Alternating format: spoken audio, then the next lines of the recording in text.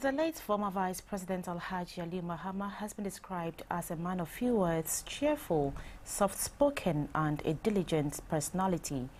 Dignitaries who converged at the Black Star Square in Accra said the late Vice President was always concerned about the safety and daily lives of people around him. I was with our current Vice Presidential candidate, Dr. Baumia, in the northern part of the Volta region. So in the midst of what we were doing and the news coming to us at the time, it was great shock.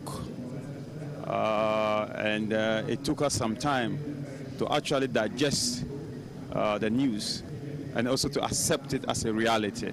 But having become the Vice President and me becoming the Deputy Minister for Education, I worked so closely with him. So I've known him at that time in office as a very, very, very serious person. People have been saying that they have benefited from him. He was so concerned about, we tell you anytime we go to Tamale, you can't go to Tamale without hearing the name of Aliu Mahama.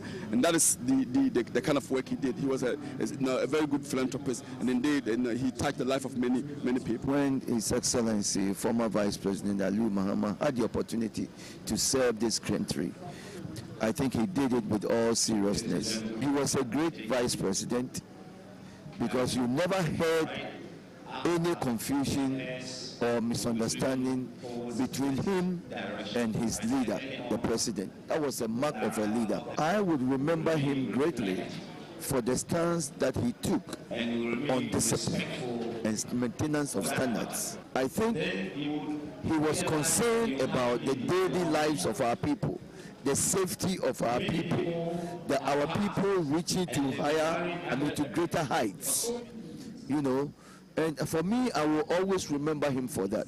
It is an incalculable loss in terms of the way he impacted young people, young Northerners, young Muslims, who believed that he had achieved virtually the ultimate, and who thought that, his example is worth following. Right. But of course, it's a legacy that he has left, really, that a lot of young people, including myself, I'm no longer young, really, but I still believe that we can follow his good example of contributing to his nation, performing major roles in public life and accomplishing something really significant. Yeah.